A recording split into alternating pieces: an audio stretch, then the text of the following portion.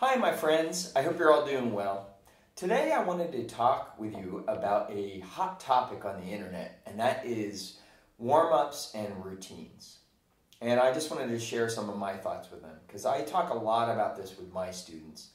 And I think it's really important to have a distinction between the two and to think about creating a really great routine that's going to help your needs the most. So first thing, is there a difference between a warm-up and a routine? And I think there is. So to me, a warm-up is something that is relatively short. I like to be able to warm up in less than 5 minutes. A warm-up to me is something that I do to mentally get ready for the day ahead with my playing, and also to physically get ready for whatever I need to practice. I really like to do just some kind of relaxing exercise. I'll take some nice, relaxed, deep breaths. I don't do a ton of breathing exercises, except that I do like to move air and just make sure that I'm really relaxed. And then I like to buzz my mouthpiece personally, just a little bit. Sometimes I'll just come up with something really simple like Mary Had a Little Lamb. I'll try it in a few different keys. I like to do just some chromatic scales on my horn slowly, just to get my lips working and feeling great. And then I jump in to my routine. I don't think it's a great thing to have a really long warm-up. As you get older and you get busier, there's just time, you won't have the time in the day. And it's great to be able to play your best and sound great really quickly. And I think it can be a real crutch to have a really long warm-up. So I encourage a short warm-up. So what is a routine? A routine to me is an amazing opportunity to focus on your weaknesses. And I think we should all develop a routine around things that we want to get better at. So I really like to focus on concepts rather than play the exact same thing in every routine. I know some people like to do the exact same thing in a routine, and I'll explain why I like to do concepts. I think so many people do autopilot practice, and that's not a good way to practice. And so I would like, when I practice, to be really aware of the benefits. Why am I doing something? So I think too often people just try to get through a routine and just play through it, where it's just kind of mindless practice. And I felt like over years, I did that for a long time. And I feel like I learned so many bad habits by doing that. So I would encourage you, come up with a routine that's tailored around your needs. So for my own private students, they don't do the same things. I write like a prescription for exactly what's ailing them and what they need.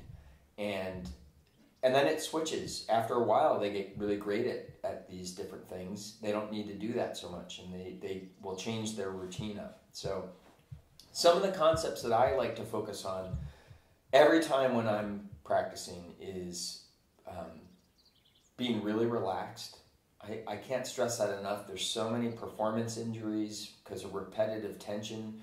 So learning to really relax, and I focus a lot on posture. So making sure my head is nice and balanced. I'm bringing my trombone up to my face. And I like to make sure that I'm getting a really relaxed breath. I think we're all really great breathers, but I think working on just getting full relaxed breaths, I like to focus way more on releasing just steady air. I think steady air is a really great concept to focus on. I always strive to play with a beautiful sound, and that changes each day. But if it's not working great, sometimes I will buzz my mouthpiece a little bit. I love to sing when I practice. That's a really great concept. I feel like if you have a real clear idea of what you want something to sound like, that it will come out of your instrument a lot easier. I like to focus on having really clear articulations, so the beginnings of my notes are exactly how I want them to be, rather than sometimes air attacks or split notes or kind of clumsy articulations.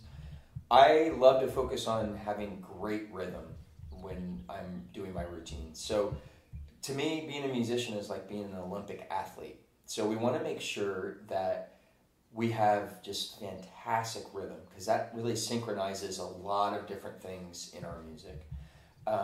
part of beautiful sound to me is playing really in tune. So they're kind of the same thing. If you sound beautiful, you're also playing very in tune. And then another thing that I think is so important to incorporate in one's routine that I think is neglected probably the most, and that is playing with expression.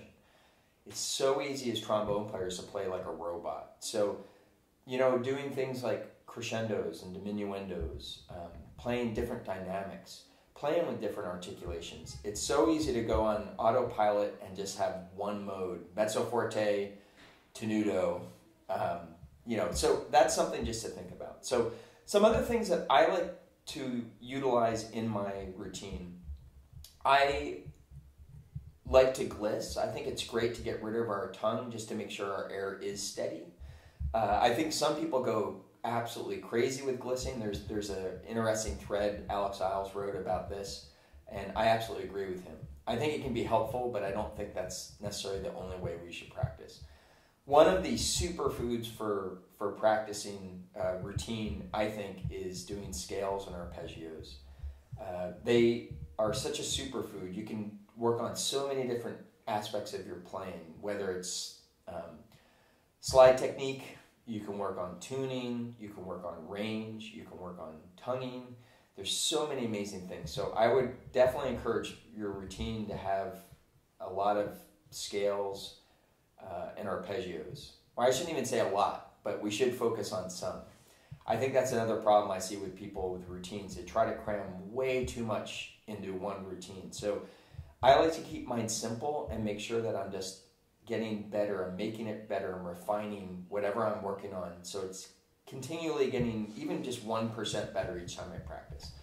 I like to work on connections between notes. I think a lot of people, again, this goes back to the steady air idea. A lot of people let their airstream dip. So you get the wah, football kinds of sounds. So I think having great connections between notes. I love to focus on my natural slurs and tongue slurs, and then I'm making sure that I'm really smooth between notes and I'm really efficient. My embouchure is really moving minimally, and I'm getting between the sweet spot of one note to the sweet spot of the next note.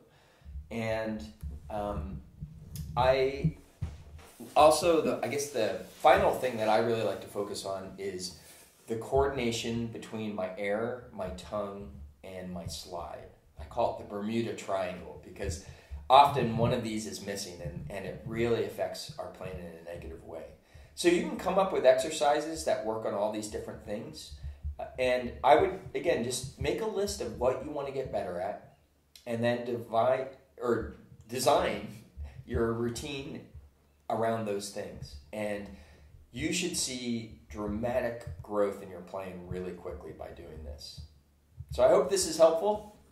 And if you have any questions, please feel free to reach out to me at trombone101.com. Thank you.